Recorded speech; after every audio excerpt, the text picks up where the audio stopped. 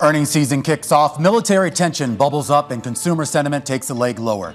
Live from Studio 2 here at Bloomberg headquarters in New York, I'm Romaine Bostick. And I'm Alex Steele. We have a proper sell-off underway here. Big sell-off here and a lot of questions about what's really going to transpire over the next few days. Yeah, and also, do you just buy the dip on Monday once you get through the weekend? So let's get a check in here on where markets are trading around the lows of this session, with the S&P down 1.6%. Obviously, the Russell and tech really underperforming there. Obviously, you get a spike in the VIX. So you have 18 handle now on the VIX, and you have a safe haven flow. You have a move into Treasury markets. You have the 10-year yield is up by down by about 10 basis points. Bloomberg Dollar Index getting another safe haven boost. Again, a little bit of a safe haven boost. I want to highlight gold for a moment because that did break 2,400. Now it's selling off. In theory, that's what gold's supposed to do. You sell it when you need it and when you're nervous, etc. But that's sort of a safe haven play. But Romaine, man, it is a safe haven Friday. That's certainly what we're seeing there, that flight to safety. And in addition to that move higher that we're seeing in the VIX, and of course that 3-day bid into the dollar, really pay close attention to the full-on embrace of treasuries. Because remember, it has been rare where we've seen treasury prices, oil prices, and dollar pricing move in relative lockstep in the same session. That's an indication that investor complacency, that complacency of the past few weeks, might finally have been broken from its slumber. A soft reading on consumer sentiment from the University of Michigan not helping matters either, as Americans once again starting to grouse about that higher inflation.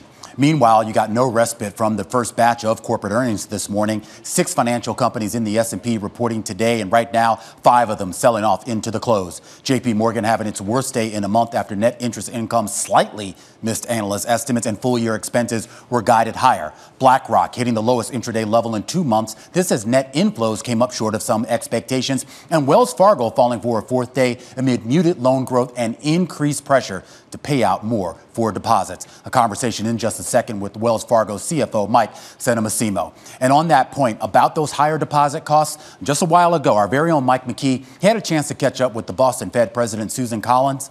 She has a stance right now on interest rates that suggests banks shouldn't expect Fed cuts to provide any relief anytime soon. I don't see urgency, and I see lots of reasons for patience. And over the longer term, I think my expectation is that we will ease, and that over the longer term, interest rates will be at lower levels. My baseline would still have us starting to ease later this year, but when I see is likely to be later than I had been previously thinking.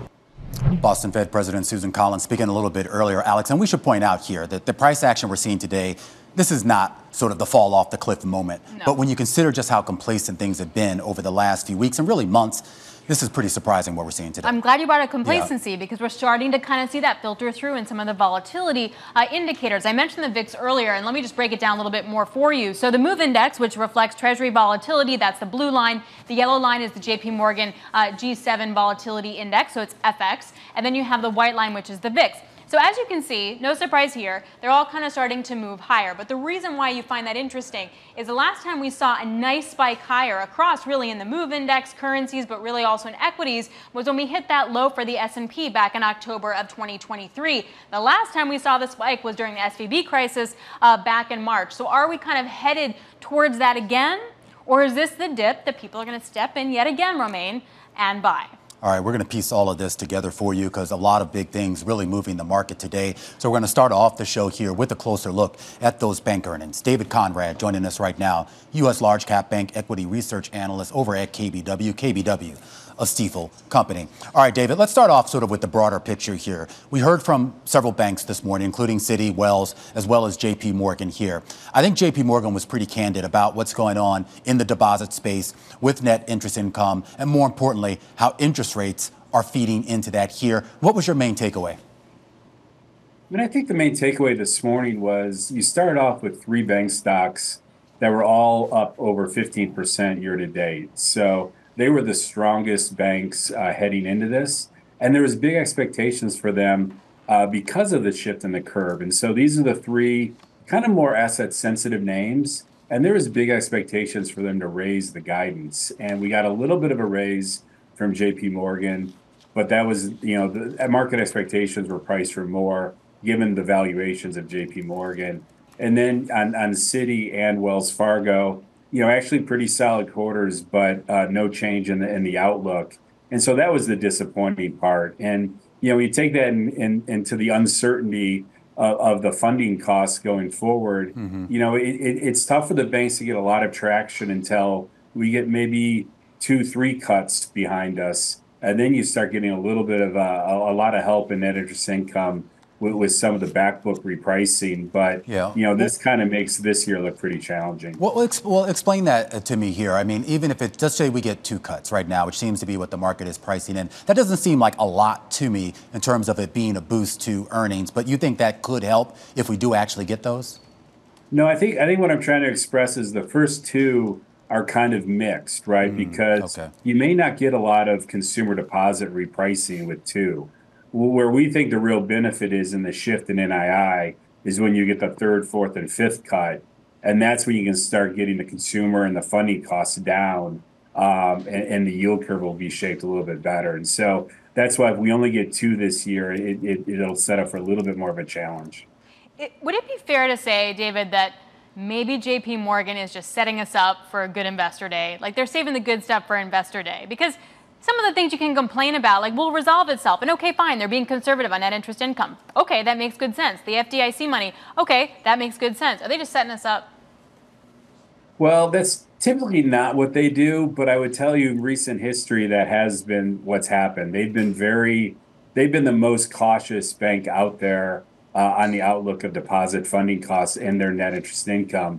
And frankly, they've beaten that pretty handily, the prior probably 3 quarters. And so that kind of set up a little bit enthusiasm into the stock.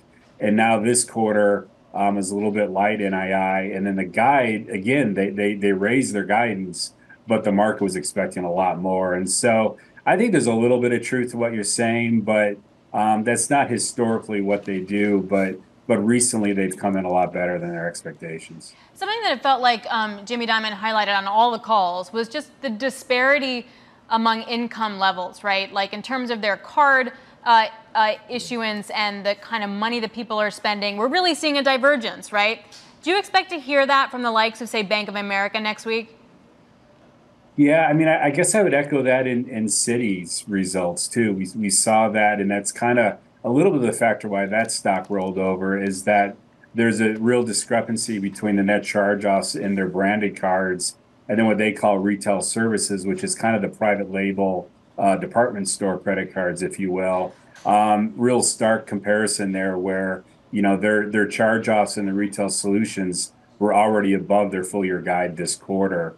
And so I think a lot of the commentary we're going to hear, for instance, from Bank of America is just the wind down of excess balances in checking accounts and how, the lower income part might be actually now at or below, the pre-pandemic checking account balances, which will put further pressure on the consumer. And that's frankly why we've seen such credit card growth recently as well. I am curious, David, about the regulatory overhang. I know each of these banks kind of have their own distinct issues in that regulatory environment. Then, of course, there's still some of the umbrella issues dealing with Basel III and that whole end game here. Is that something that investors should still pay close attention to, or do you think that the banks have telegraphed enough how they're going to handle it? Well, I think the Basel III endgame is still a major headwind and an uncertainty. Although we do believe that the Fed is looking to kind of pull back some of the capital requirements there, but that remains to be seen. I would say that the banks have improved their capital quite a bit. Now the backup we've seen in interest rates so far this quarter will kind of offset that a little bit. And I think also the other benefit to capital, but not to the stocks, is we haven't seen any loan growth. And so that's allowed the banks to kind of build up capital in preparation for the Basel III endgame. But that is still an uncertainty and a headwind. And I feel like the market has really already discounted that as being watered down pretty significantly.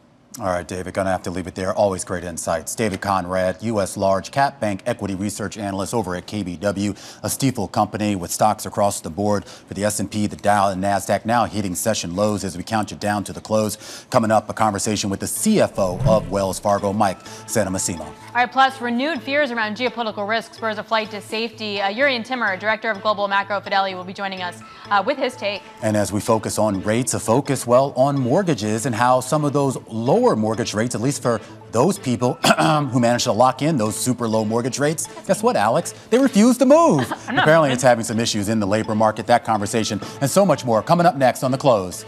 This is Bloomberg.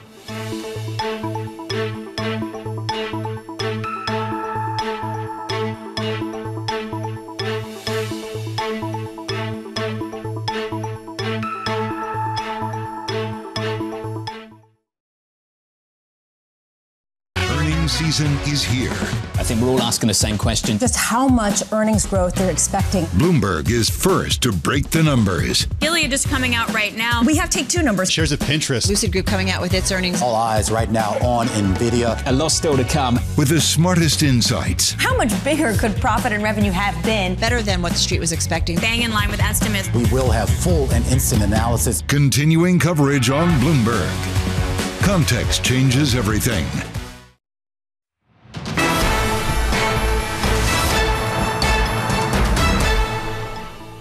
Shares of Wells Fargo are down about 1%. The bank reporting a revenue beat and a net interest income miss. Now, this is the struggle. We heard this from JP Morgan also. Muted loan growth and increased pressure to pay out more for deposits. All of that eats into profits. Well, joining us now for more is the CFO of Wells Fargo, Mike Santomassimo. Joins us now. Thank you so much, Mike. It's really good to chat with you. We always appreciate you coming in every earnings day around this time. Let's talk about deposits for a moment. How much do you think you're going to have to increase those deposit rates to keep the deposits that you still have? Well, first, thanks again for having me. I think what we're seeing in the quarter with net interest income and deposits is exactly what we thought we would see, for the most part. And I think when you look at overall sort of levels, they came in slightly better than we thought. Loan growth is slightly less. That's offsetting some of that. But what we're seeing, in the book, both on the consumer and the commercial side, is exactly what we expected. On the commercial side, we're not. Those deposits have been competitive from a pricing perspective now for a while, and that'll stay the case as we look forward.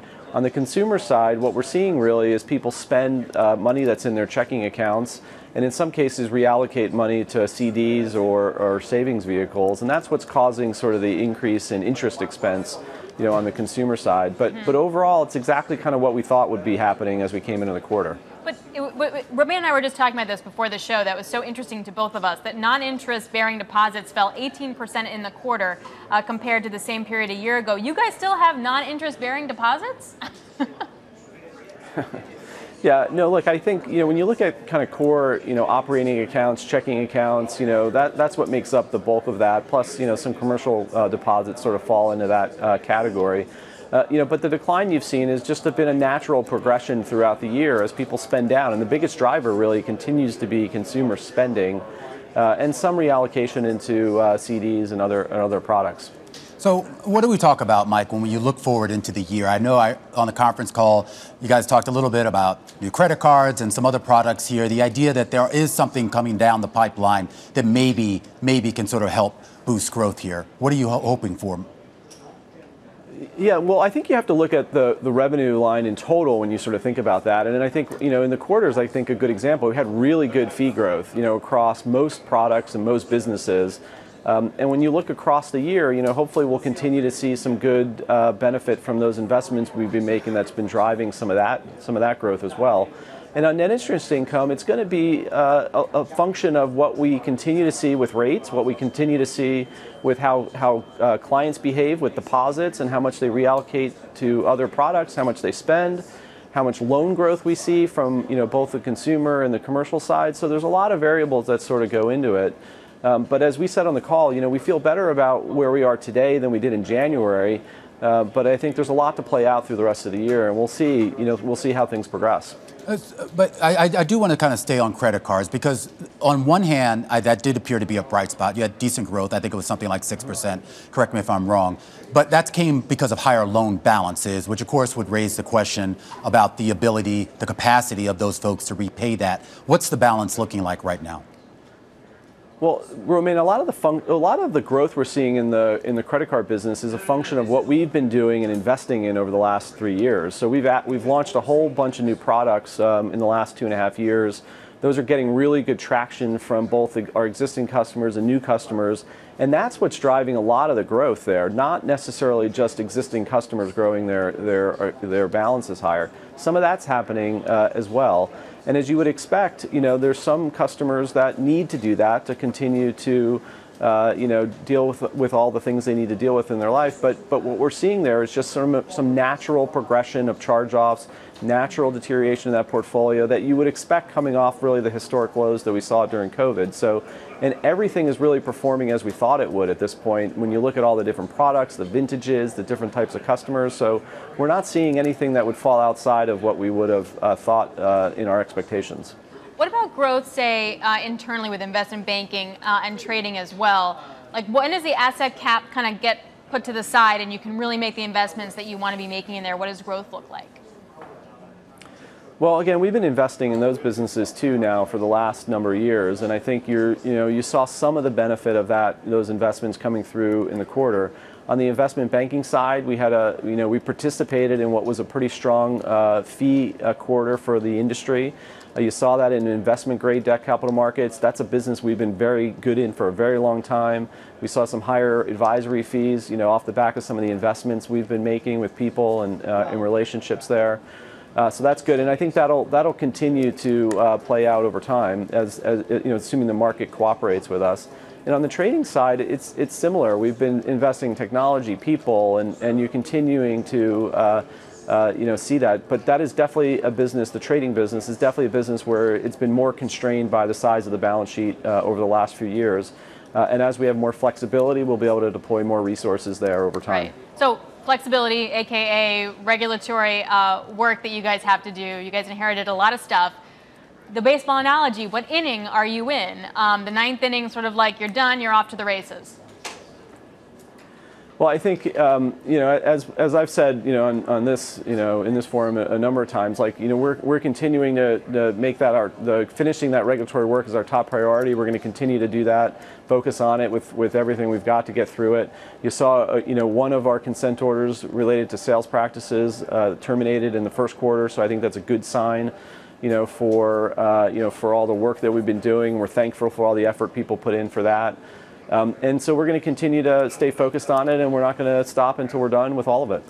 All right, Mike, really appreciate you taking time for us as always. Mike Santomassimo, he's the CFO over at Wells Fargo. Wells Fargo shares down only about 0.7%. I say only because at least relative to the rest of the banking sector right now, that's actually one of the outperformers here. All but one stock in the KBW Bank Index right now in the red. That index now headed towards its lowest levels in more than 2 months. Yeah, I should point out that President Biden says that he does expect an attack on Israel sooner, not later, but that he warns Iran to not attack, and that happened just a few moments ago, and then we're right around the lows of the session. So it's very clear there's some geopolitical risk premium and some safety premium sort of being built into different markets. You have to wonder if we get to the next 48 hours, what Monday brings. Well, of course, a lot of things that will change when we get to Monday, and you kind of wonder if all this news had come out, say, on a Wednesday or a Thursday, will we see the same price reaction? A lot of people not necessarily wanting that exposure into the weekend. You see that in the options markets, the hedges on puts really starting to pick up. You saw the VIX elevated here, and of course, that bid into treasuries and that bid into the dollar. Stick with us. This is Romain Bostic and Alex Seal counting you down to the close on Bloomberg.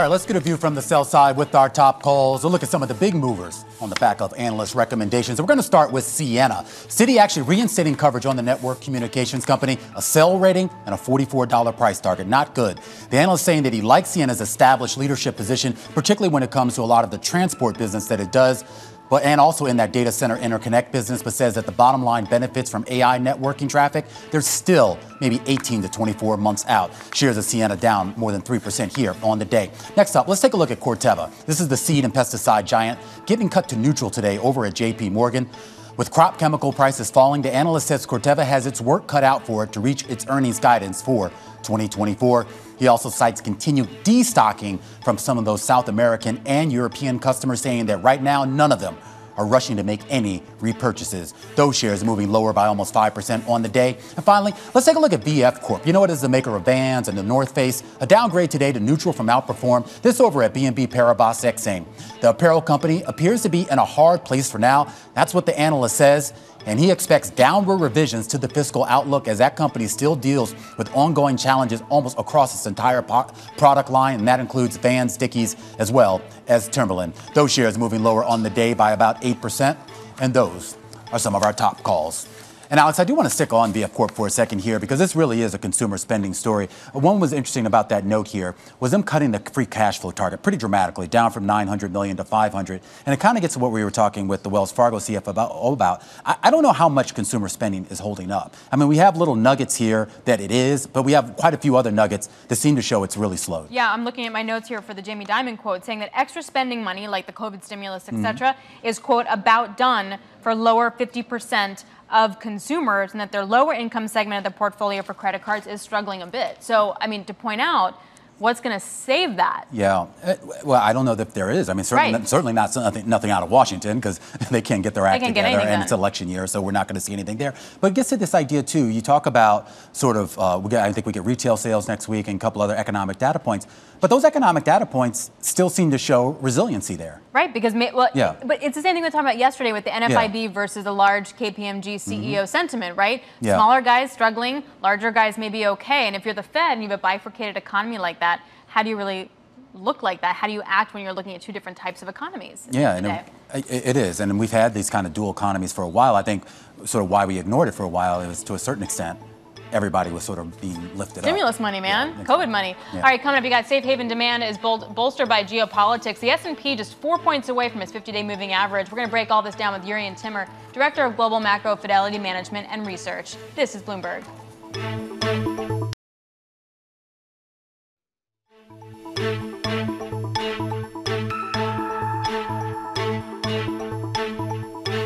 Just about 3:30 p.m. here in New York. This is the countdown to the close. I'm Romaine Bostick. And I'm Alex Steele. I mentioned it before we went to break here, but we're at 51.12 for the S&P, and I say that because we're just 2 points away from the 50-day moving average. If we close below that, do we see some follow-through selling? And it is a nice drop until we get to that 100-day. You've seen a lot of other breaches in key technical levels. Keep an eye on that Russell 2000 as well, now back below 2,000. All right, well, all of this has the geopolitical and safe haven trade feel. President Biden issuing a stark warning about the Middle East.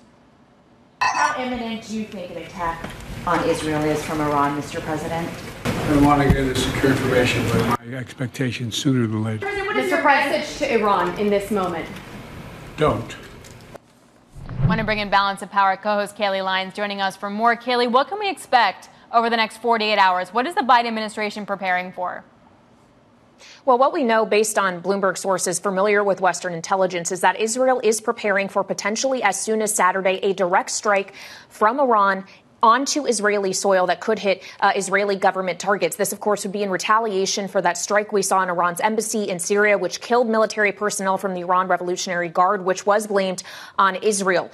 There are remaining questions, though, as to what exactly could happen within the next 48 hours if we were to see some drone and missile strikes going toward Israel, just how escalatory it could be here, whether Iran would do this directly or a proxy like Hezbollah could do it. What kind of value could they go after in terms of targets? But what we did just hear from President Biden, as we just heard, is that he does expect this will happen sooner rather than later. While he warned Iran not to, he also returned to the microphone to say the following. This is a quote. We are devoted to the defense of Israel. We will support Israel and help defend Israel, and Iran will not succeed. And again, nothing has happened yet, but our reporting also indicates that the U.S. is preparing defense, has moved additional military resources into the region. So it's just a matter of how things unfold from here. What there is concern, though, is depending on the decision from Iran here, the form this retaliation could take, how much further it could escalate broader hostilities in the region.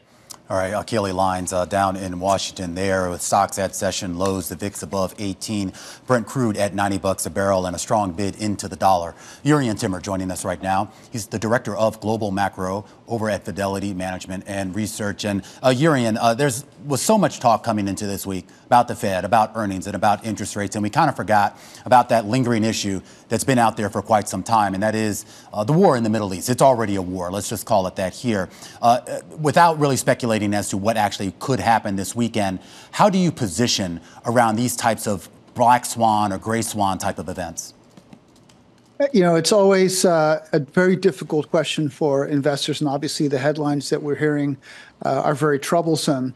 You know, for the markets, it's a question of, you know, what is systemic to the economy, what is not. Obviously, war in the Middle East, you know, is very, very worrisome. But ultimately, and I hate to sound disconnected and cold and calculating, but for the stock market, you know, it's about earnings and interest rates. And earnings did inflect higher last year, and we're obviously about to get Q1 earnings season starting next week. We already got a few reports now this week. But earnings are on a good track, and it's the interest rate part that is, I think, giving the markets here a wobble beyond, obviously, the geopolitical headlines.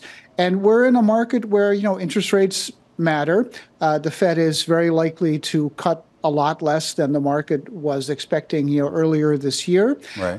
If 3 or 4 is the new 2 on the inflation front, and the Fed aims to have, you know, let's say 100 basis point real rate in a soft landing type of policy, then there really isn't much more than 1 or 2 rate cuts ahead of us. And that's something the market needs to price in. And I think the market's resilient enough to withstand it. Yeah. But it does affect the valuation in the S&P 500 and other indices. Well, when you look at that increase in valuation that we've seen over, I don't know, the last few months or so, in anticipation of those 5 or 6 rate cuts that clearly we're not going to get, at least not in 2024 here, how much of a downward re-rating do we need? Because it's one thing to say, okay, the market will be under pressure. That's not the same as saying the market is going to crash into, you know, correction or bear market.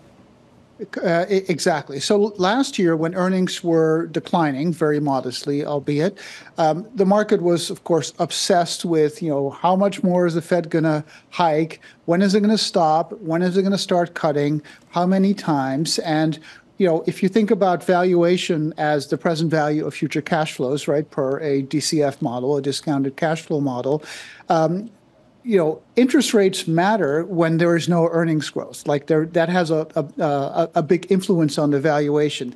And last year, the market was, you know, rightfully obsessed, if you will, with the Fed. I think this year the market obviously is concerned, it's interested. I mean, it's part of the valuation structure, but earnings are now growing at about 10% per year, and that provides a buffer to the Fed not cutting rates as many times as we were expecting earlier this year. And so that is, you know, a much better backdrop. But nevertheless, you know, since the market kind of looked into the abyss last October when the bond yield went to 5%, the S&P's rallied, you know, 28% until the most recent high.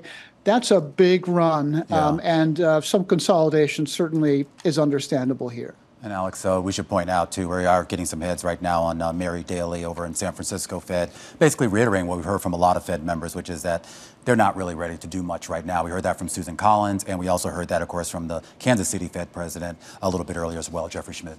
United in the pushback. Mm-hmm. That's pretty much the idea. So what do you do? I mean, in that case, do you join in the sell-off? Do you need to buy the dip? Because there's going to be big companies with nice cash flow like tech, no matter what happens with rates? It's always a good opportunity to rebalance when some volatility happens, and you know the market is barely off the high, so not that much has happened, at least in terms of the price action. But overall, I think we're still in a good place in the cycle. The typical cyclical bull market produces a 90% rally over 30 months. We've done 50% over 17 months. The earnings picture, as I mentioned, is now inflecting upward. The Fed is, likely done at least raising rates, even if it doesn't give back some of those rate hikes right away.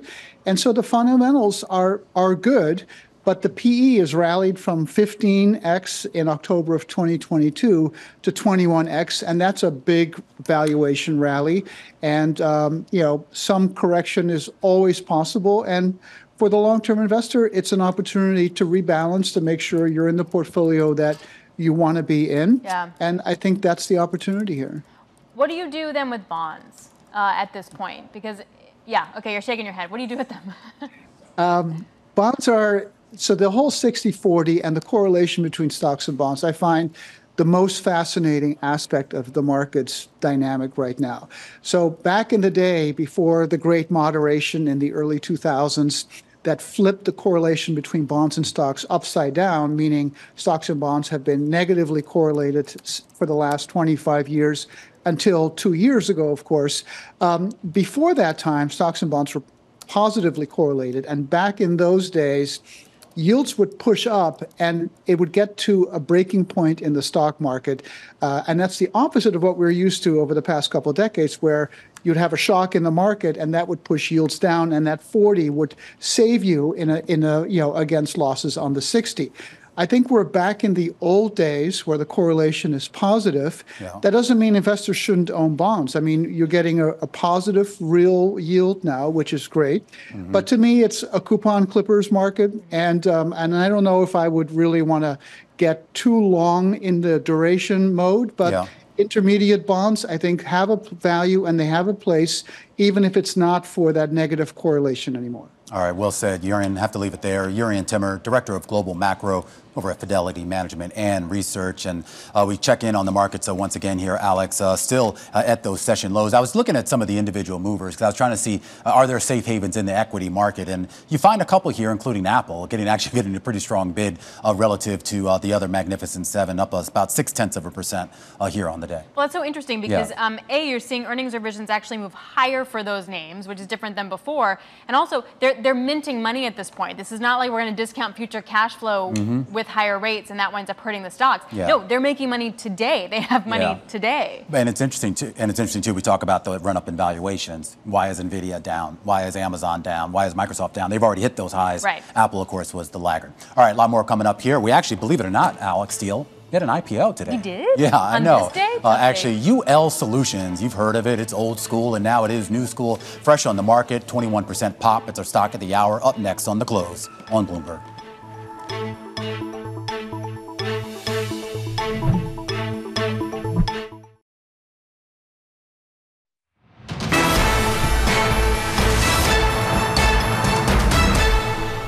We have been planning this IPO for a fairly long time. As we looked for the right timing for the IPO, we did look at some longer-term trends around, in general, where investors who were seeking high-quality assets, when they were ready to take on the IPO risk and jump on board with us. All right, Jen Scanlon there, the president and CEO over at UL Solutions. That is our stock of the hour, and it is, well, a new stock. The safety testing and inspection company made its trading debut earlier under the ticker ULS. It sold yesterday at 28, opened at 34, now trading right around 33.97. Jess Menton joining us right now, deputy team leader for equities here at Bloomberg. I think it's funny she said we could have waited even longer. I mean, this company is like 500 years old or something. I think it was started in the 1800s. Right. Well, maybe more like a century. But when you're looking at this, and also to put in context, because we're talking about this safety inspection company, it's basically when you see the UL in a circle on any sort of appliances, smartphones, things like that, people might overlook it often, but that's what that company is doing. And so you look at this, and even their CEO was just talking about how they put off going public the last couple of years.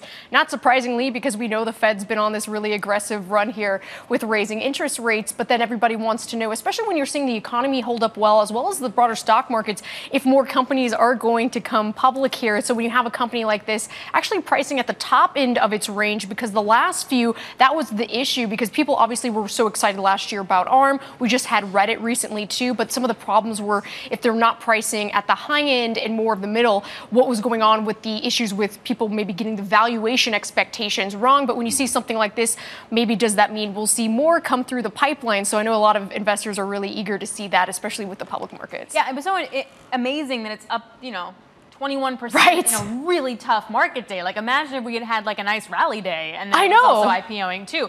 Right.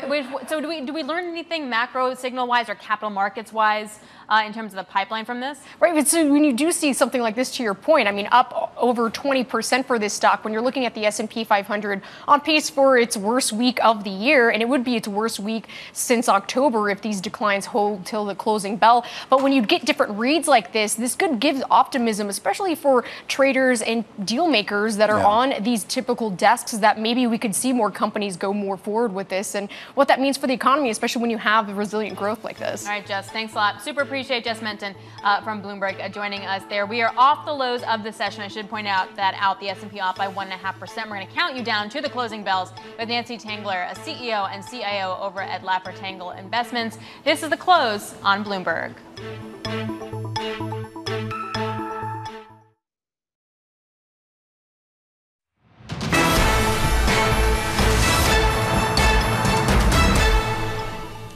This is the countdown to the close. Romaine Bostick alongside Alex Steele. 10 minutes until we get to those bells, Alex, and setting up here for what's going to be one of the worst days that we've seen all year long. But we are off the lows, and I say that because the S&P briefly breached its 50-day moving average, and now we're up above that by about 12 points. The Russell, though, not as lucky, down by about 2%, below that moving average, definitely key. Also, tech getting beaten up, down by 1.6, although could have been worse. And I just wanted to point out oil. We're obviously having a bid into the bond market, Romaine, but also with oil because of the geopolitical risks. But again, off the highs, and gold kind of selling off, playing its role as a safe haven, right? You buy into the risk and then you sell when the risk is actually there. So interesting day to unfold as we head to the close. Yeah, it'd be interesting to see how much of this price action is directly tied to geopolitics, how much of it is involving earnings, and how much of it is still about the Fed and rates.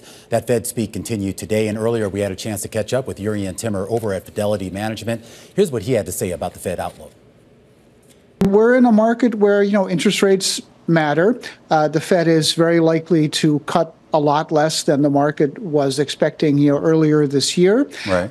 If 3 or 4 is the new 2 on the inflation front, and the Fed aims to have, let's say 100 basis point real rate in a soft landing type of policy, then there really isn't much more than 1 or 2 rate cuts ahead of us. And that's something the market needs to price in. And I think the market's resilient enough to withstand it. Yeah. But it does affect the valuation in the S&P 500.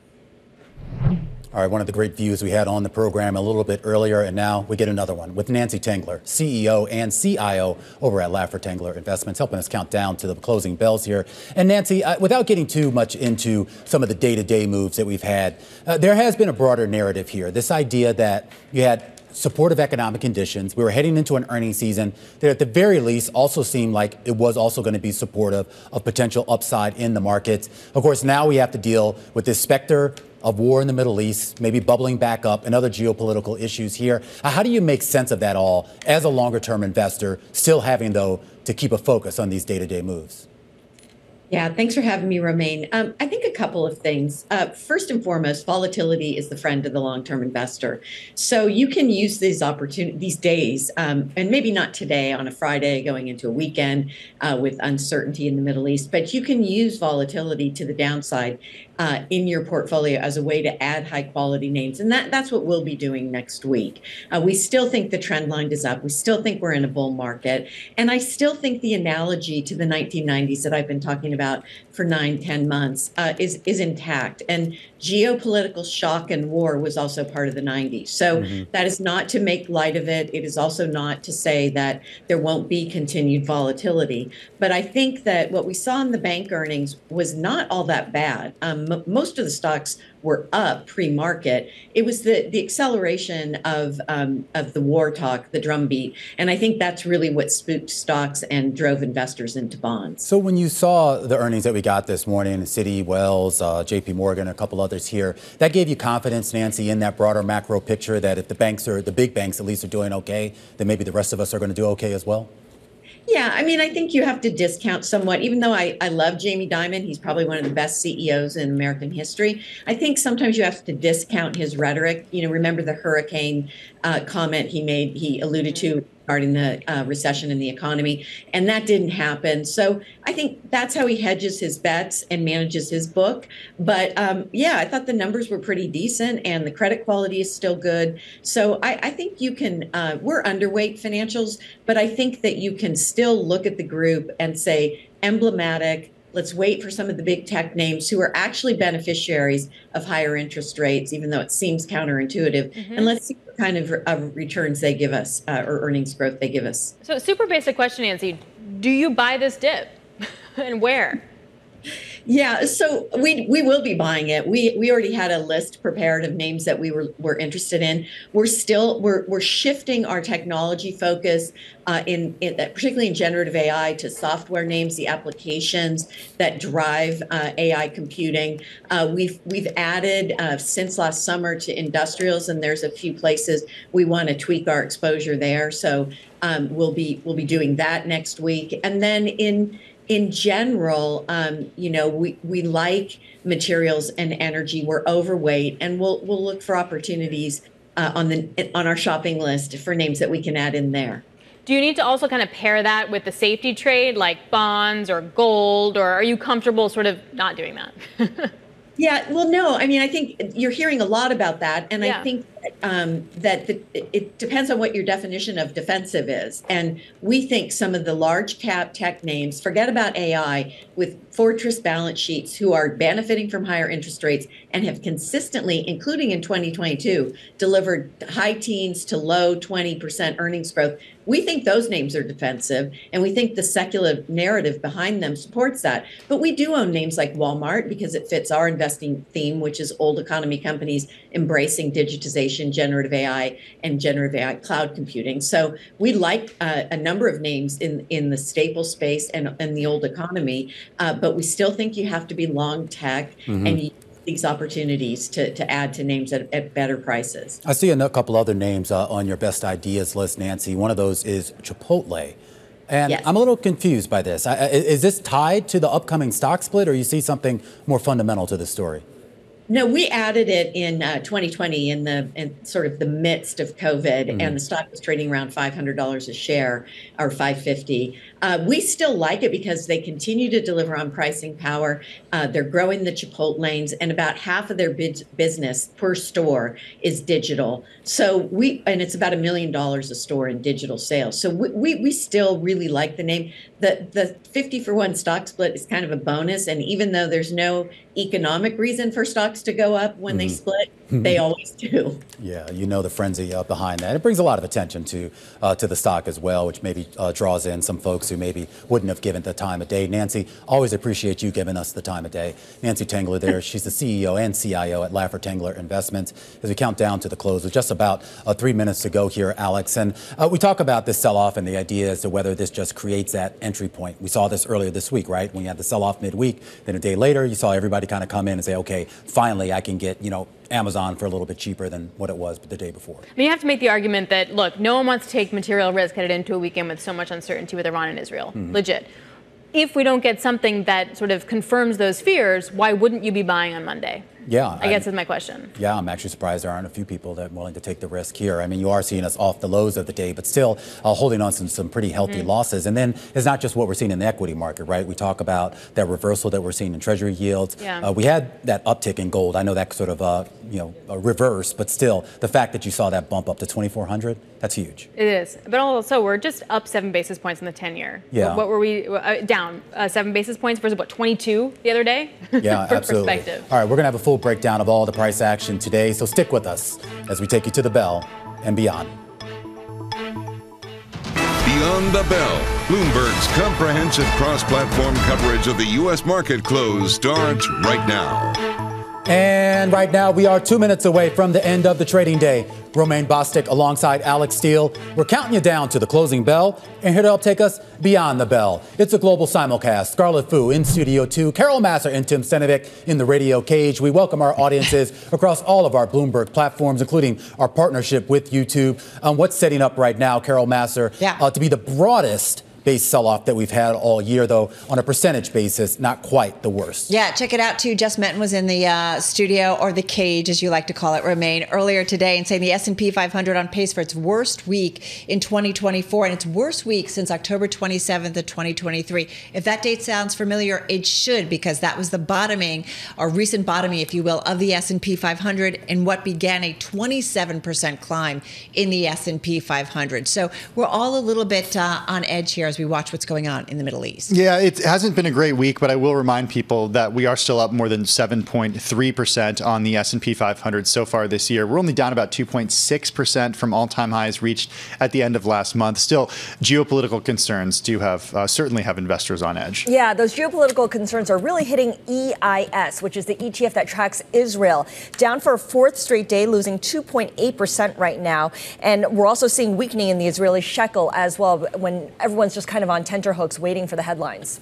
Yeah, and you can really see that reflected in gold earlier, right? You had that move to 2,400, and then we had sort of a sell-off, which, I mean, that's the point of gold. You buy it when you're scared, and then you also sell it when things get bad. So you can make the argument it's doing its job. So still part of that safe haven narrative, Romaine. A couple days ago, it looked like the major equity indices here in the U.S. were headed for a weekly gain, but based on where we stand right now, we're setting up here for weekly losses across the board. All right, we get the closing bells here in New York. The Dow Jones Industrial Average is going to finish out the day down by almost about 475 points. It takes a while for these numbers to settle, but nevertheless, the damage is done. Down 1% here on the day, 2.5% on the week. The S&P is going to finish lower by about 76 points, or 1.5% on the week and on the day as well, while the NASDAQ Composite down about 1.6% here on the day and about 0.5% on the week. But keep an eye on the Russell. At one point, it did trade below its 2,000 level. A key line in the sand for a lot of technical traders out there. Is going to close slightly above that at 2003 and change, down about 39 points, or 1.9%. All right, Romaine, you said it well. A risk-off trade certainly on this Friday session. If I look at the S&P 500, folks, most of the names in the index trading lower today. Scarlett, 460 to be exact. We'll get into the sectors in just a moment. 41 gaining some ground, 2 unchanged. Yeah, if you look at the sectors, it's pretty much red across the board. There's one pocket of green, and that would be in real estate management, but the main 11 sectors are all down. The worst performers here are materials, tech, and consumer discretionary, each off by at least 1.5%. All right, I'm going to say it wasn't easy to find gainers, but got a little assist from my partner in crime here, Tim. So among them, first of all, an IPO, go figure. Maybe not a day that you want to begin trading, but nonetheless, UL Solutions, ticker ULS, did just that, and coming out of the gate and pretty much holding on to its gains here in its first day of trading, up 25% here. This is a safety testing and inspection company. It did expand its IPO. It raised $946 million. The pricing, though, within the marketed range, but nonetheless, out of the gate, really strong in a day where, as we just talked about, pretty much so many sectors, almost everything was down here. Also, Globe Life, Tim talked about this yesterday. It got hammered, down 53% in the Thursday trade, a record decline there. A different trade today. It was up about 20% after that sell-off yesterday. We know the news. It was a short seller, an anonymous short seller, Fuzzy Panda Research, released a report against Global Life, but nonetheless, investors coming back into that name today. Speaking of insurance, Allstate, also a gainer in today's trade, just up 2% at its highs today, finishing the day with about a 7/10 of 1% gain. Not sure why, but there were some analyst calls yesterday. Evercore, also Wells Fargo, raising their price targets on this company, so a little bit of a move to the upside. And one more name, Coupang. It's a $38 billion market cap e-commerce company, Korean e-commerce company, and it came out saying that it's going to raise the monthly fee for its WOW membership for new clients starting on Saturday. And so you saw that one really outperform in today's session, up 11%. Okay, let's talk about some underperformance here because no shortage of stocks to choose from. I do want to start with JP Morgan having its worst day going all the way back to June of 2022, closing down 6.5%. This after the company reported that net interest income slightly missed analyst estimates, a sign that the benefit of higher rates may be waning amid pressure to pay out more to depositors. We should note that going into the report, shares were up nearly 15%. Shares up just a little over around 8% so far this year now after this decline. Hey, do you want to check on shares of chip stocks? Because we did see both Intel and AMD as well as NVIDIA move lower today. Intel fell more than 5%. AMD, for its part, fell 4.2%. This after the Wall Street Journal reported that China has asked its telecom carriers to start phasing out foreign chips. The direction went to China's largest telecom carriers earlier this year to phase out foreign processors that are core to their networks by 2027. This according to the Wall Street Journal, who cited people familiar with the matter. And then finally, let's take a look at how Boeing ended up doing today after what I think it's fair to say a pretty rough week for the company. What's that? No, never mind. No, 2.2%. Down today, down more than 7% so far this year, or so far this week, I should say. Having their worst run, guys, going all the way back to 2018, excuse me, back when its 737 MAX aircraft was involved in a deadly crash off Indonesia. Shares down about 60% from all-time highs that were reached back in 2019. Ooh, that is a brutal stat. I'm taking a look at the bond market here. We know there's been a safe haven move into that. The 10-year yield, for example, is down 7 basis points. A 7-year down 8. But I have to say, yields were down more earlier in the session. Also, considering that big move that we got on the front end earlier this week, where we were up at 22 basis points in one session, this doesn't feel like a huge reaction that we could have had reversing some of the earlier selling, guys. Yeah, I think that's a really good point. And if I go back to even the equity trade today to see that we kind of bounced off our lows and saw a little bit of buying into the close, I thought that was kind of interesting. Well, yeah, go ahead. Well, just a counterpoint to that, though, too. I mean, I think one thing that alarmed me was just how much in lockstep we saw some of those safe haven trade, if you will, the idea that you had the VIX elevated, oil prices elevated, the dollar elevated. I mean, usually when you have the dollar go up and then you usually get oil maybe go in the other direction, and then you play that in with the drop that we saw in yields and then I guess that brief embrace of gold. I don't know. I mean, I feel like this is a little bit different than maybe some of the last big sell-offs that we had. Yeah, we did speak to Hagar Shamali earlier in our program, and she said that, look, I'm not an alarmist here. She spent years working at the State Department. She said, I'm not an alarmist, but I am very concerned right now. All that said, guys, we could go the weekend and not see anything happen. Can I say, I actually listened to that interview. First of all, it was a great interview, Tim. And then I'm glad you pushed back, because I actually found it alarmist. I mean, her tone, and I know that, you know, the tone that you're going to get from someone like that versus, say, an actual investor who maybe has a little bit more of a buffer is going to be different. But I did think that what she said about just the potential that this could be bigger, I guess, than maybe some of the previous incidents. Yeah, I think escalation is certainly a concern. I mean, look, what could the U.S. do in response? And that's what she said. You know, she essentially said, okay, well, we could see warships ending up, being deployed as a result of some sort of attack. But I think a lot of people want to avoid getting into something that could be considered, a widespread conflict. She also, though, did also say that Iran knows its limitations and how much it can kind of push the United States. So they're going to be maybe thoughtful in terms of what kind of retaliation they do. So we'll see what happens this weekend. I mean, going back to kind of our bread and butter in terms of the markets, folks are saying, we had Bill Maloney and JJ Kinahan in here and said, again, if nothing happens, you could see investors certainly come back into the market. So we will certainly wait and see what ultimately happens and whether or not we get escalation to another level. Yeah, so I was saying, like, if we don't see anything, do we get the buy the dip kind of scenario for that? Can we pivot here? Is that okay? Can we talk bagels and some other stuff? I'm gonna move to some of the interesting stories that maybe didn't move markets but are quite interesting and will impact how you maybe live your life, and that's McDonald's.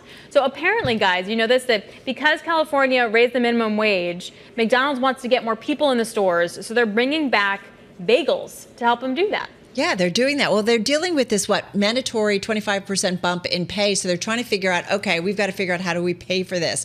And apparently, although Tim and I are kind of scratching our heads, bagels were a really popular thing at McDonald's, which makes me wonder, okay, who told them to take them away, first of all, if it brings traffic in. But nonetheless, because they know this, they did a focus group.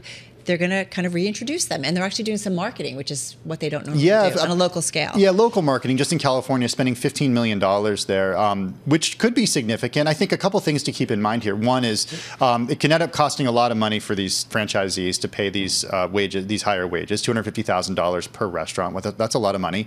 But everywhere is going to have to raise wages. So all prices are going to go up. Every restaurant is dealing with this. All I have to say is bagels in California don't usually work out well. That's all. There we go. we talked about this. She would be right. Bagels in New York, really good. No, it's the water. The water's Oh, come on. You're probably a pizza snob, too, aren't you? Of course. Yes. All right, on that note, that's a wrap, guys. Have a good and safe weekend. That's going to do it for our cross-platform radio, TV, YouTube, Bloomberg Originals. We call it Beyond the Bell. We will see you same time, same place on Monday.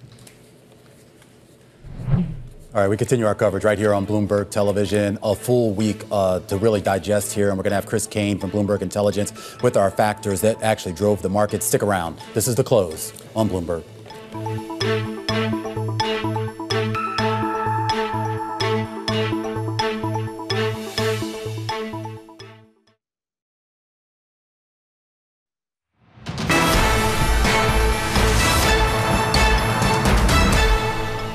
Welcome back to The Close. I'm Scarlett Fu. And I'm Romaine Bostic. What a way to end the week, Scarlett, here. We've been kind of up and down all week long. And, of course, a big sell-off today in the markets. Most of that tied to what we've been seeing in the geopolitical space. A lot of concerns right now about the Iranian response to those most recent Israeli strikes here. You saw the S&P 500 move lower on the day by about 1.5% here. That's the second biggest decline on a percentage basis of the week. But in terms of the number of companies that declined, this is the broadest based sell-off that we've had all year long. In fact, the broadest since we go back to mid-December. That was back when we had that big Fed pivot that rattled a lot of folks. You saw a big bid come into commodities, particularly actually you saw it in a lot of the precious metals, you saw it in the industrial metals, and you saw it in oil here on the day. The VIX was elevated back above 18 at one point here on the day, and you see the slight drop in yields. It may not look like much, Scarlett, given the 22, 23 basis points we saw a couple days ago, but this is a move we haven't seen in quite some time, and it shows you, at least on the macro right now, there is some concern. Absolutely. A rush to safe havens. Let's get you a look at some of the individual movers on the day. We're going to start with Zoetis, losing almost 8% on the day. This is the animal health company, and it's down on a report that U.S. and European regulators are conducting reviews of its arthritis drugs after reports that there are thousands of side effects experienced by animals. So that stock taking a bit of a hit. I want to move on to the financial sector, where Progressive defied the overall sell-off in equities after its first quarter profit beat analyst estimates, reflecting what analysts call a favorable auto environment. Remember, the CPI report we got earlier this week showed that services inflation, like car insurance, accelerated in the month of March. And the worst performer among the banks in the KBW Bank Index was JP Morgan Chase, losing 6.5% on the day. In fact, I looked at how it typically responds to earnings. This was the biggest earnings trigger decline in about 2 years. We know the story here. Net interest income missed analyst estimates. It's a sign that, of course, higher rates is forcing banks like JP Morgan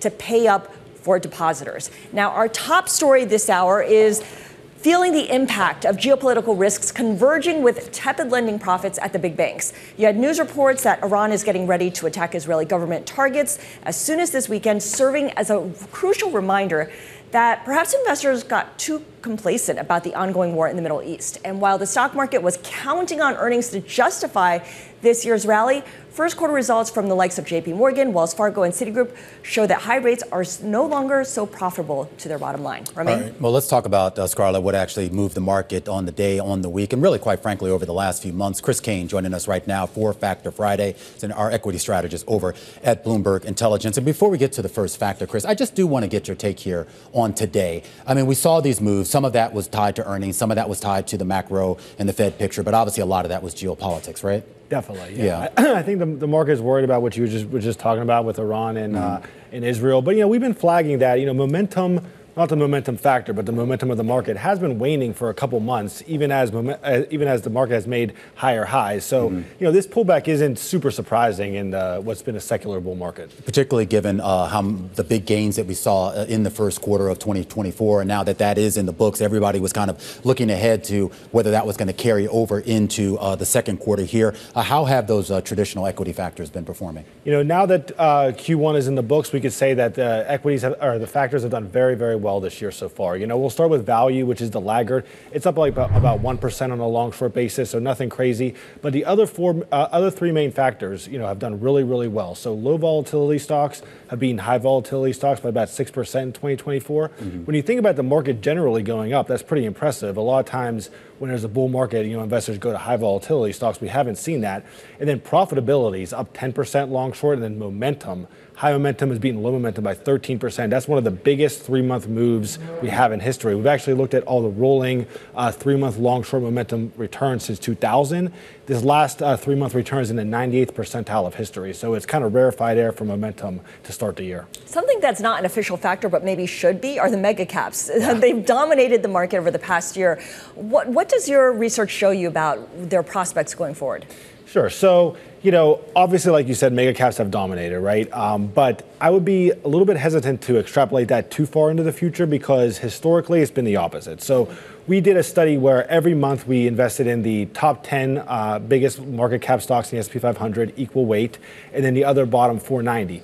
Since the beginning of 2023, the top 10's up 86%, where the bottom 490 is up only 19%. So mega caps have dominated. But if you take that back all the way to 2000, you see the opposite, where you see the top 10 up only 360%, where the bottom 490 is up over 900% or approaching 900%. So I would be, a little bit hesitant to extrapolate that too far into the future. All right, Chris, going to have to leave it there. Chris Kane of Bloomberg Intelligence, a closer look at the factors that moved the market this week in the equity space. And now we turn to what happened in the Treasury space. That actually at one point here on the week, it looked like we were heading for a continuation of the sell-off on a weekly basis. Of course, that did happen, but today a lot of that flipped. Joining us right now to talk a little bit more about what happened and more importantly, what could happen next is Bank of America's Director of U.S. Rate Strategy, Meghan Swiber. All right, Meghan, I do want to get your thoughts here just on the moves that we saw this week because it was a wild ride for Treasuries. A lot of people looked at that sell-off and said, this is it. Keep driving those rates higher. And then we got that wake-up call today. First sign of trouble, you know where people run. They run to the dollar and they run to the U.S. Treasury market. Yeah, that's right, Romaine. I would say that we've been really proven correct in our guidance to investors to be patient on adding duration, really largely looking at this range between 4 and 450 for the 10-year. When we saw rates approaching this 450 level as of close yesterday, we were saying that this is a nice level for investors to begin adding to duration and moving long. The Fed cuts are getting pushed back. Our own U.S. econ team has pushed back the timing of cuts from June to December this year, but it's still cuts that are on the table, not hikes. And when we have a Fed that's still committed to lowering rates, you still have a strong buyer base of investors looking to buy the dip here. And really, again, as you mentioned, treasuries are the risk-free asset class. I am curious, though, on that point, Meghan, and maybe you can't answer this question because this kind of gets more into investor psychology, but why don't you think we've seen a more fuller on embrace of duration? I mean, let's just set aside what happened today. I mean, everything you said, I mean, to me, that seems like common sense, but there are a lot of folks that just don't believe it. Yeah, I mean, absolutely. So, it really has been a meaningful repricing of rates to start the year, a year that has felt very similar to last year, where investors were set up to be long duration. We see that in our FX and rate sentiment survey that we conduct at BofA, just published this morning. Investors were quite long U.S. rates again headed into the start of the year, expecting a Fed that was going to be cutting sooner. So it is this pain trade for the market to have seen rates sell off as much as they have. And alongside that, we have seen some moderation in those U.S. duration longs. We have, though, seen investors embrace with kind of two hands this long duration view that we see in the euro area, where we have an ECB listening to Lagarde yesterday that's still set up to cut in June. And so we're looking at a sooner, perhaps faster cutting cycle in some of these other regions than what we have in the U.S. So it's a combination of that, the macro data, the central bank narrative, and then also the relative positioning that we've seen from investors that's contributed to these moves. So, Meghan, notwithstanding the move that we saw in Treasuries today, is 5% still inevitable on the 10-year? So, Scarlett, we think 5% would be a level that a lot of investors would flock into to buy rates. 5% is achievable if we do have the Fed putting hikes back on the table. As we know, and as we talk a lot about in the Treasury market, there's ample amount of Treasury supply given the size of deficits. But what we really have seen is a very strong buyer base. And again, that's kind of a buy it while it lasts mentality that we have from investors with expectations that Fed cuts are on the horizon. If those cuts come out more fully, 5% becomes more possible. And we saw that investor sentiment get tested in a couple of the auctions earlier this week, but we saw tails at. Though, again, kind of the sentiment that we're feeling this morning and during the trading session today is still endorsing this fact that Treasuries have this risk-off behavior. When we see financial conditions tightening, when we see the equity market selling off, investors are going to run to Treasuries. Yeah, absolutely. And that's playing out today. When it comes to the credit markets, we have incredibly tight spreads here for investment grade and for high yield, certainly the higher quality ones. How is that looking based on the survey that you conducted on sentiment? So sentiment right now is shifting in terms of that general view from investors to want to be long duration. And I say, kind of duration more broadly, that a big part of that is also the duration exposure that we see investors get in IG and high yield. Though when you look at this, and one of the flows reports that I do on a weekly basis still shows that there's ample amounts of inflows into fixed income, into these ag benchmark funds that have to go out and deploy that liquidity. And what do they do on the back of that? They either buy Treasury futures or they're putting that to work in spread space and buying IG, high yield. So still seeing a fair amount of inflows into duration. I would say that more broadly, this long conviction from investors is moderating a bit.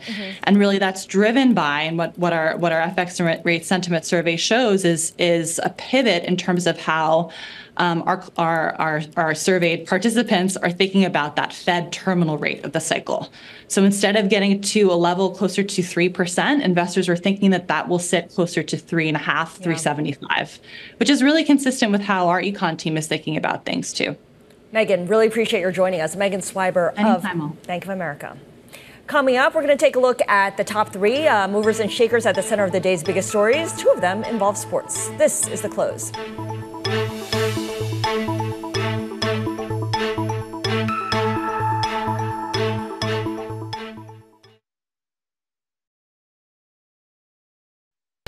Season is here. I think we're all asking the same question. Just how much earnings growth they're expecting. Bloomberg is first to break the numbers. Gilead just coming out right now. We have take two numbers. Shares of Pinterest. Lucid Group coming out with its earnings. All eyes right now on NVIDIA. A lot still to come. With the smartest insights. How much bigger could profit and revenue have been? Better than what the street was expecting. Bang in line with estimates. We will have full and instant analysis. Continuing coverage on Bloomberg. Context changes everything.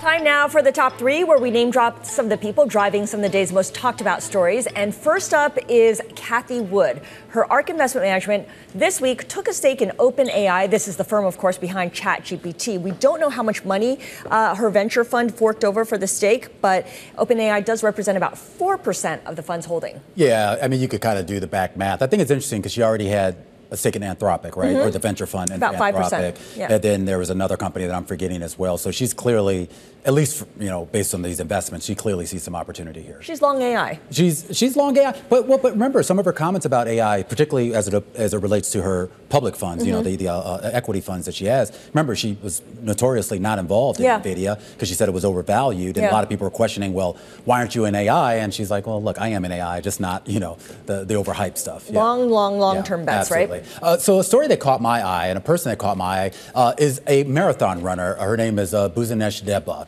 Ethiopian. She came in second place in the Boston Marathon in 2014. She won $25,000 for that. Wall Street Journal had a great story today because the person who beat her in that race got disqualified for doping. Now, as a result, she's now the winner, and she should get the prize money for first place, which is $100,000, except she can't collect. That's 10 years ago. Why not? Well, apparently they have this weird rule that they can only give her the prize money once they reallocate it from the person who it was given to it. So they have to claw it back from the person who took it and give it back. And they said they've been having trouble reaching her. Well, I would expect so. And I'm sure, 100,000, that was a number of years ago. So there's inflation as well, right? Yeah, I feel like they should, when they do claw it back, she should get interest, right? No, you know that she had put that in Bitcoin right now? It's like, or NVIDIA for that matter? Or NVIDIA, right. All right, the last person I'm watching is Tiger Woods at the Masters. You had stormy conditions shortening the opening round yesterday. That left Tiger and others unable to complete their first round. That means he played 23 holes today on Friday to complete rounds 1 and 2. So we'll see if he makes the cut to play this weekend. Only the top 50 players can do so. Yeah, I mean, look, we're all rooting for him, but I have to be honest. I find this kind of cringe, because we've seen this play out before. He's a shadow of his former self. It doesn't matter. He's going down in history as one of the greatest, and I know he's still chasing that record. But his body just, and particularly not, and we talked about this, I think, yesterday, when you have bad weather like this, not good for Tiger. No, it's not good. I mean, he, has been at the Masters 26 times, and he's made the cut 23 straight times, so. Well, of course, a lot of people will be watching, and I think at least for the PGA, that's the point. Anyway, next week is going to be a big week for, tax filers. I don't know if you filed yours yet, Scarlett, but your time is running out. I finally did. We're going to have a discussion about the last-minute preparations with Bill Harris. He's a former CEO over at Intuit.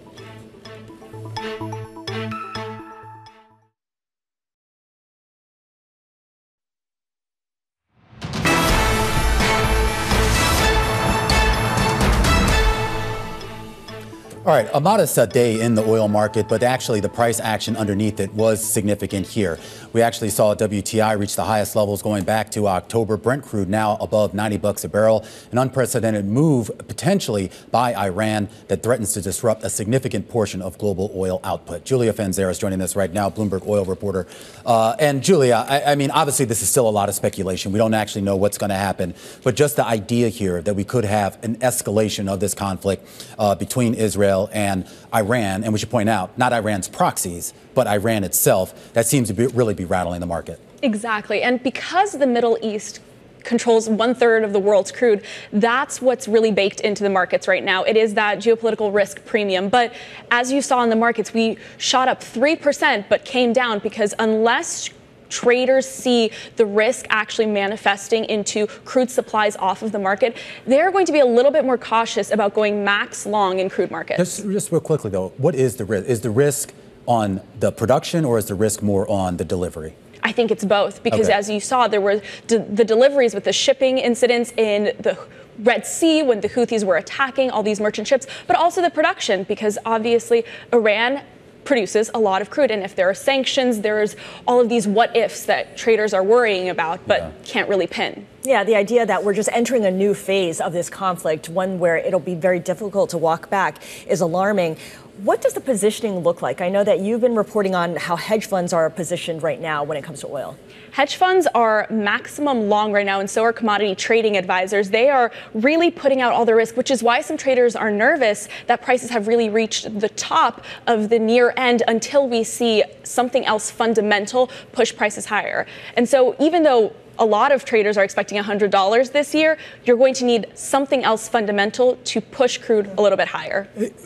Yeah, that's certainly so. I do want to, again, try to avoid speculation, but if we do sort of see an increase in military conflict, based on the positioning that you're seeing out there, whether it's in the futures market, the cash market, or an options market here, does that mean that if we do see a huge escalation, we're also going to see a significant pop, or is the positioning now in a place where it's going to be more muted? Some of it's baked in, but there is still a little bit of room to go if military escalations do happen. And I think traders are also wondering what if Iran escalates, what is that escalation going to be? Because if it isn't as big as they anticipated, prices might actually come off, is what some traders are telling me. Julia Fenzeras, thank you so much. Julia, of course, covering the oil market for us as crude oil prices increase. We're going to stick with this topic and bring in now from Washington, Joe Matthew, co-host of Bloomberg's Balance of Power. And Joe, the headline that has oil traders and certainly traders across financial markets concerned is that Israel is bracing for a direct and unprecedented attack by Iran on government targets as soon as Saturday. What is the U.S. government saying about this? Has it confirmed these reports? Well, no, everyone's being pretty careful about this. I mean, to be clear, the White House has been talking about the expectation, the possibility of this happening for days now, and they are actually taking some steps in case it does happen. To your point, we have huge questions about the where, the when, the how, but we are hearing that Iran could move as soon as tomorrow, questioning whether it would act on its own or through proxies. I can tell you, though, they've sent General Eric Kurilla, the commander of U.S. Central Command, to Israel in anticipation of this. And the government is telling U.S. Embassy staff living there to be very careful about where they go, restricting travel inside Israel. And it is making us feel like that something could be imminent here should it happen. The White House being very careful about speaking specifically and in detail about what might occur. As they should be. I'm going to ask a sensitive question here, Joe, because there's been a lot of questions as to what would embolden Iran to do something like this at this time. And there have been a lot of people saying that the criticism by the Biden administration of the Netanyahu administration and overall a lot of the concerns about some of the tactics that the IDF has used might have maybe given a signal to Iran or some of its proxies that they could get away with something like this now. That is part of the analysis, Romain. You're right. And all of this is sensitive to talk about here. There are so many questions about exactly what would motivate Iran. Would this actually happen now? And would they be willing to open a wider conflict? So far, Tehran has not wanted to do that. But look, we grew up around this possibility, and we've been told for years that this could not only begin a regional war, but could lead to a global conflict. The stakes are incredibly high right now, and we can't underscore that enough. Well said. The Israel-Hamas war, of course, really exposing President Biden's weaknesses with different interest groups in the United States. I want to transition now to something that the president has been doing to try to shore up his support with younger people, which is student debt. He's looking to cancel $7 billion in student debt. This is obviously an election year push. How much of a done deal is this? Or is this simply a proposal that he's floating out there?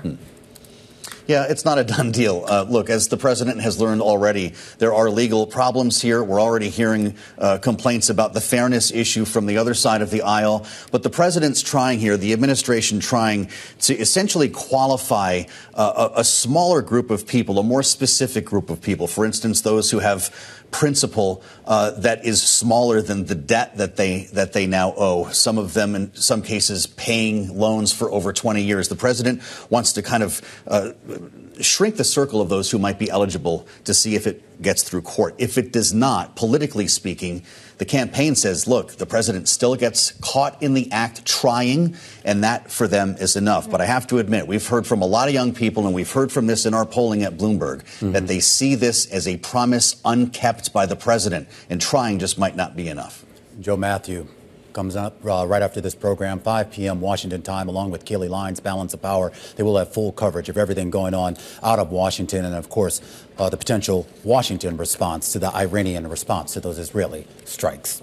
All right, we're going to make a hard pivot from that and push ahead to what's happening next week here in the United States. It is tax day. The IRS gearing up for a busy season, and Scarlett, only 3 days left to file before Monday's deadline. I was just looking at the numbers, Scarlett. About 102 million people have already done their filings already, and I'm told that you're one of those. Yeah, I did. I know that it's rare that I actually get things done in time. I hope our next guest has already done his taxes, because he is the former CEO of the parent company of TurboTax, Intuit. He's also the founder of PayPal and Personal Capital, as well as a lot of other ventures. Really pleased to say that Bill Harris is joining us here in studio, too. Bill, great to see you. Great to see you. Thanks. I want to ask if you've done your taxes already, but we always go through this parliament. Well, the fact is I have not, because I've extended to October. Okay. As anybody with K-1s and a complex tax return typically ends up in that situation. Well, I'm glad you went there, because this gets to the idea of why people do put off doing their taxes. Yes. There's at least one person on this set, not named Scarlett, who still hasn't done their taxes. And, a lot of us do kind of dread it, because we are worried about how complicated things are. Or, of course, if we owe money, we kind of want to put that off as well here. What was your kind of experience in dealing with people and clients and just the users of your product? Well, here's what it is. People think a lot about taxes just coming up to April 15th. Mm-hmm. But they think about last year's taxes, and there's nothing you can do at this point. Mm-hmm. So this is the opportunity, while you're thinking about taxes, while you're feeling this year's pain, think about next year. Set yourself up, your investments for this year, for 2024, such that next April 15th, it will be less painful. Yeah, you're already 1 quarter into the new tax year, so you may as well get going, right? Get going now. Okay, so I have a question about, I'm going to rip up the script here because you've mentioned that you are postponing filing, or no, you're going to file, but you're not going to officially file until October. An extension. Right. Yeah. So by filing an extension, there's a lot of concern that perhaps that makes you more of a target for being audited. What really are the risks of filing an extension? The thing that makes you more at risk of an audit is complicated investments. But why do you extend? Because you have complicated investments. Exactly. I'm still waiting for K1s. I'm still waiting for a number of things that will not be available until the summer. But I'm in an unusual situation. Most people have everything they need, should file by April 15th. Mm-hmm. It's not hard to do, and get it out of the way so you can start planning for next year. Well, planning, though, that's a good point, too, because, and my accountant always reminds me of this, is like why I only call him on April 3rd, and I don't call him in February or in December and the months prior. And I bet your dentist tells you to brush your teeth, too, and you forget that one as well. Yeah. Here's the thing. It's a should do versus a must do. Uh-huh. Preparing and filing your taxes is a must do. Mm-hmm. Planning is a should do. Mm-hmm. It's worth a lot of money if you do it. No one does. So one thing that I think people are going to be surprised by this year, I was reading that the downside of high yield savings accounts is that a lot of people are going to face a higher tax liability from the income that they earned through these accounts. And perhaps they're not quite ready for that. Does that mean that they're going to be, I don't know, in a different tax bracket entirely? Well, here's the thing. For your cash, there are different strategies for different asset classes, but for your cash, bank accounts and CDs are the worst place to put them because there you get the very highest tax rates. Mm-hmm. If you're a high-income taxpayer in New York City, you're going to have 13.5% state and city tax plus the federal, and that can take you up to 54% marginal tax rate. On the interest that you earn in your bank account. On the interest in your bank account. And so if you're making 4%, you're not. You're really making 2%. You're not even keeping up with inflation. Then what should have been the alternative? What should have been the choice people should have made? There are many, but the one I like is short-term treasury bills. Mm-hmm. Yeah. If you are in a high-yield savings account today, you're going to get about 4.5%. T-bills are 5.3. Mm-hmm. And even more important, Treasury bills are exempt from state and city taxes. Mm-hmm. And so if you think about that for somebody, once again, who's a high-income taxpayer in New York City, that means the tax equivalent yield is close to 7%. Mm-hmm. 7% on a investment that is as safe and secure as they come. Yeah, and that gets to the idea, given how elevated rates have gotten, and if you believe that at least baseline rates are going to stay where they are for quite some time here, I think a lot of people have strategies right now that are probably a little outdated. Yes. Yeah. Yes. People have not adopted to the new era of higher interest rates. Yeah. And not only have they not moved money from checking accounts into high yield savings, but they haven't even started to consider the tax impact. Mm-hmm. And most individuals, they don't even think that it's possible to buy treasuries. Right. But it is. Right. Absolutely. Yeah. I mean, you go with the thing that's the easiest, right? And yes. Finally moving it into a high-yield savings account is already a mammoth move for so many people. That's right. Bill, really appreciate your joining us, and hope tax day works out for you in October. In October, yes. Former Intuit CEO Bill Harris, which of course is the owner of TurboTax. All right, Romaine, we wrapped up a week that was quite the week, right? Because it looked like we're going to end the week with gains, and instead, we had this swoon at the end of the week, and we finished with losses. The S&P 500 closing down, not at its lows, but lower by 1.5%. And it shows you the fragility of the market, right? Because you go Tuesday, Wednesday, Thursday, Friday, and it was basically a flip-flop. I mean, just yesterday we were talking about the resurgence of the Mag 7, and today you had one Magnificent 7 stock in the green, and everything else sold off hard. But I was speaking with Alexia a little bit earlier, and I mean, she's kind of kept joking about this idea is this then that buy the dip moment? Maybe not. Like, if nothing happens over the weekend and with the issue in the Middle East, there's still a lot of earnings to get through. Does that give people confidence? You got to wait for the earnings because that's what's been keeping the stock market hope alive. This is The Close on Bloomberg.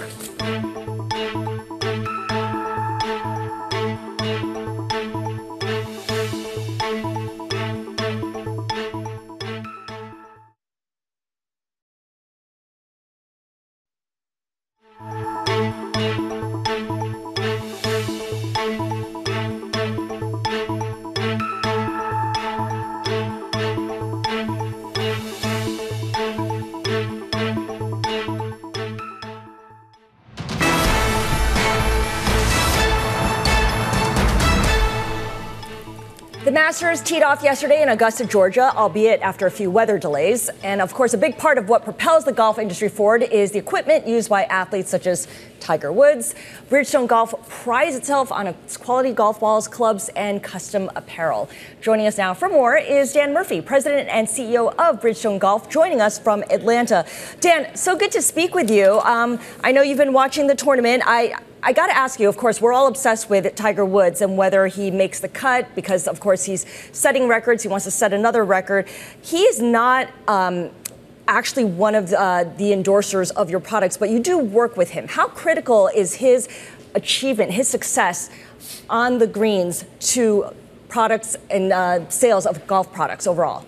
Oh, he's huge. He's been playing our product for a long time, and there's an old saying in the business, win on Sunday, sell on Monday, and that really holds true for when Tiger goes out, plays our product, plays it well. And I am happy to report some good news that he did make the cut today. All right. About 30 minutes ago. So we're looking forward to a big weekend. And, you know, you never know what can happen at the Masters. He does a great job for us, not only as playing our ball at great tournaments like the Masters, but he's really great with us in R&D. He works with us very intimately with our engineers, and he's a real golf geek, actually. Yeah. And when it comes to spin of the ball, distance of the ball, he's super helpful. So we kind of have a relationship with him that has two benefits. One is that validation on the golf course that we got the best product in the world. And the second one is he helps us develop the next generation of products. So it's a great relationship. So I have to ask you, the Masters matters to so many people, especially in the last couple of years, because it brings together golfers from the PGA Tour and, of course, from Live Golf as well. And, you know, the civil war in golf has kind of, I don't know, become a Cold War. They're not really talking to each other. We're not sure what's going to happen. It's just very, very tense. Is this split in golf a good thing or a bad thing for the business of golf overall? It certainly got people talking about it, and usually controversy is a good thing.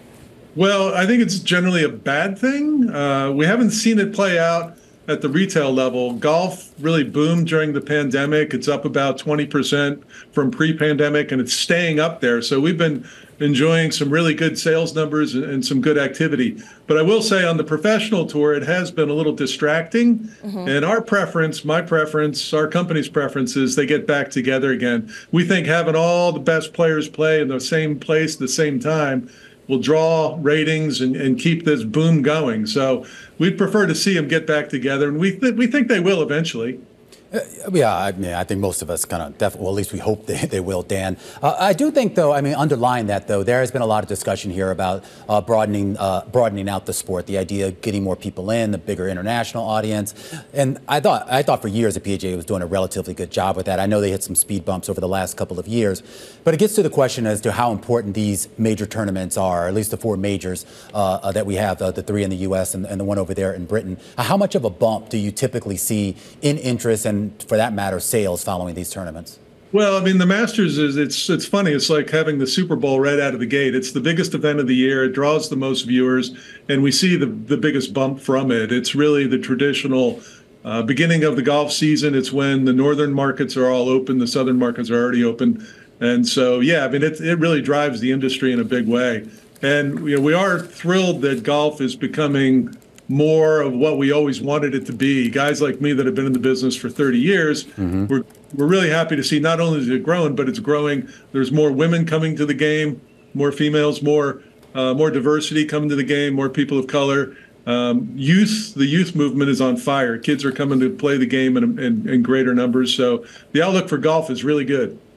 All right, Dan, we're going to have to leave it there. Appreciate you taking time for us. Dan Murphy, he's the president and CEO of Bridgestone Golf, and you heard him break the news a little bit earlier. Tiger Woods did indeed make the cut, Scarlett. 24th straight time. A lot to watch over the weekend. We do want to bring you some breaking news that just crossing the wire. This involving U.S. sanctions against Russia. Those sanctions now expanding for the use of Russian metals on exchanges here.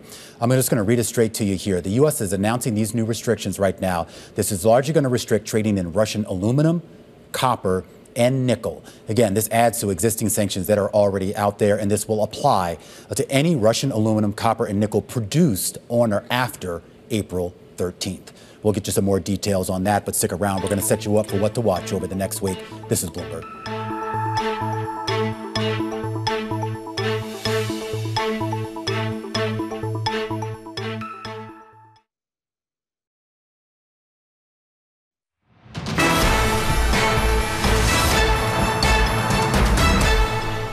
Well, earnings season ostensibly kicked off with the big banks. We heard from quite a few, including J.P. Morgan, Wells Fargo, and Citi. And next week, we hear from quite a few others. Bank of America, Morgan Stanley, and Goldman Sachs on tap.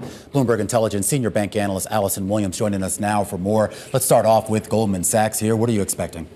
So we're expecting a good quarter in trading and investment banking fees. That's the core of Goldman's business. And also, we're expecting a much cleaner quarter. So they're going back to the core of their business, right? So last year was a lot of cleanup.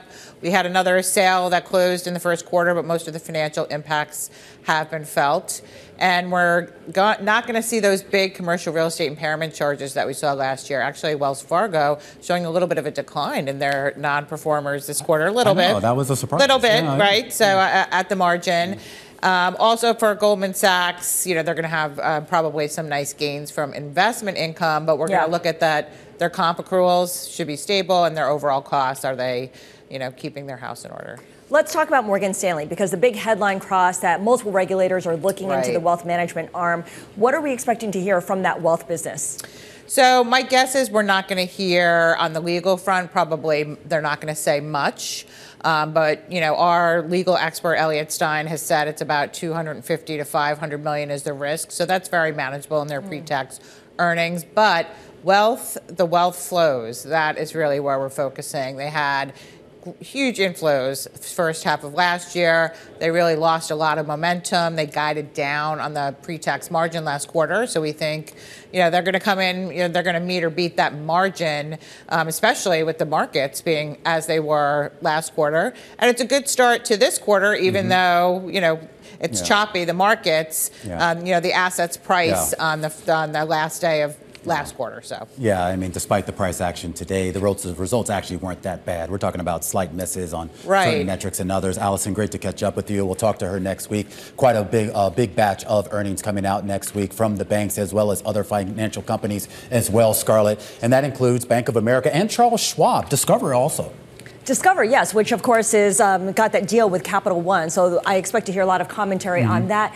Don't forget, Netflix kicks things off for the tech companies as well, so we'll be all over that. Yeah, and that's definitely become kind of the bellwether for maybe how the market goes, how Netflix goes, so goes the market, as they say, United Airlines and a few others. Some other things going on next week. Here in New York, I'm told that the former president, Donald Trump, that hush money trial is scheduled to start. That's the key phrase, scheduled to start. Will it actually start, or will there be some kind of delay? Because that's kind of been the MO of his legal team. So we'll see. And in the world of cryptocurrencies, the Bitcoin halving. We've been talking about this forever. It's finally here, Scarlett. Everyone on the internet is going to go bananas. How are you celebrating? Do we need special glasses for this? I don't know. Did I take a whole fork and try to break it apart? I don't know. Anyway, we will have full coverage of that as well. And it could have an impact on prices. Bitcoin closing out the week just around that 70,000 level. We're also going to get the IMF and World Bank meetings starting next week as well. Yeah, so a lot of focus on macro headwinds and, of course, what projections everyone has for the global economy, especially with the ECB getting ready to cut interest rates. And Scarlett will be off next Friday because she's going to be listening to Taylor Swift's new album. I know you've got your whole day just blown out for that. Absolutely. I'm queuing it all up on Spotify. Can't wait. All right. We will have coverage of all of that, including Miss Taylor Swift. Thanks for joining us here on The Close. Balance of Power up next. Scarlett and I will be back next week.